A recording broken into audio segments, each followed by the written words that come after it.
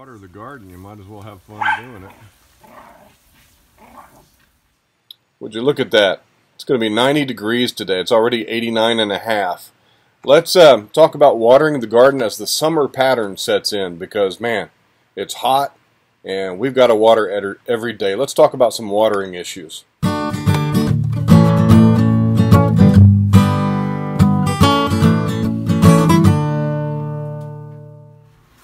Whew. It's hot out there.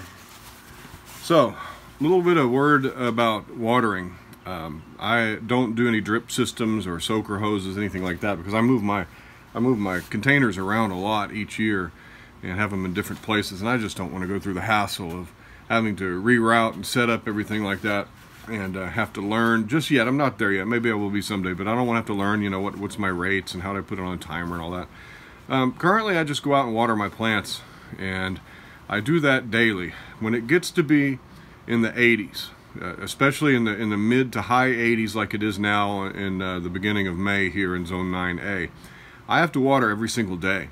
And I have to water generally earlier rather than later. And so a morning watering is ideal. So, you know, like before we go to church, I go out and water. Before I get my daily work done, go out and water the garden in the morning. Sometimes I put it off until the afternoon and I go out, like today. Some of the tomato plants were kind of weepy and wilty. And if you get that far, it's not healthy for the plant. It can shock them with wide fluctuations in moisture in their buckets. But tomatoes are very resilient plants, and better to water them later and have them perk up again than not to water them at all or just to neglect them. So I go out and water every day. Like I said, I feel like I'm in more contact with my garden. But you got to keep things hydrated. That is the number one killer of new gardeners, especially, is they fear overwatering, so they don't water enough and the plants die, and they say, well, what's going on? Why are my plants looking all wilty? Why are they turning yellow? Why are they dying? Well, you got to water them. Furthermore, watering without mulch is not a good practice either. What you want to do is heavily mulch, even in your containers. Put a lot of mulch, 2 or 3 inches of mulch on top of the soil, and that will help retain moisture and delay the evaporation of what moisture is in your soil. So the importance of watering and keeping your soil moist and your plants hydrated is so critical that you need to take steps to ensure that your plants don't get dry and in a hot environment like ours.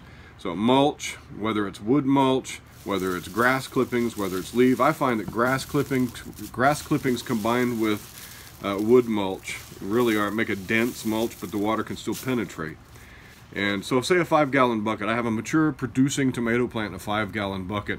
I'll go out with my standard garden center hose sprayer, and I'll set it to shower, and I'll give it 10 to 15 seconds of a good shower. I'll fill up that 5-gallon bucket with a good 10 to 15 seconds of water. Now, I don't know what the flow rate is, but you kind of just know. You kind of get in touch with your plants, and you know, wow, my plant needs a little more today, or that plant doesn't need so much, and you get to feel how your plants are doing.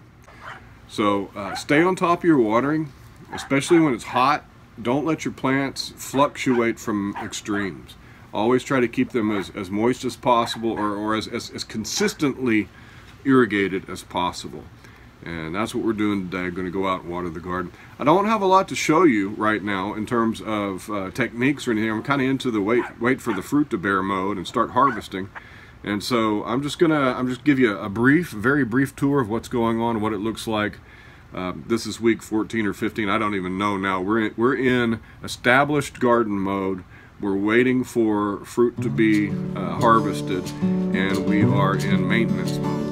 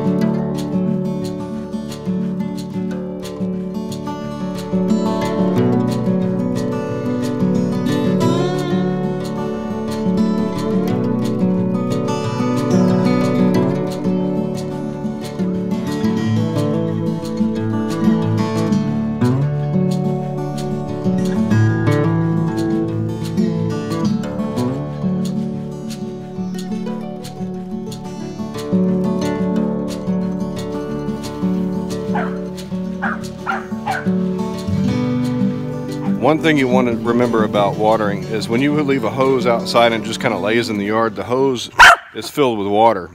Phoebe, hush, I'm talking. And that water heats up and it's very, very hot. And if I just start spraying my dog, trying to have fun and spraying Phoebe there with the hose, I could burn her, I could scald her, I could really hurt my plants too. So make sure that you spray out all that hot water before you start spraying your plants, or letting your kids have fun in the water, or you let your animals drink out of it. It could really burn. So in a hot environment like ours, get your cool water from the pipes and spray out all that hot water from the hose. Well, thanks for joining me on Black Gumbo Southern Gardening. Please subscribe to our channel and click the like button, leave a comment. All those things really help us a lot and really encourage us to keep doing this. We're doing this because we love gardening and we like to show and share. And well, we'll talk to you next time. Take care.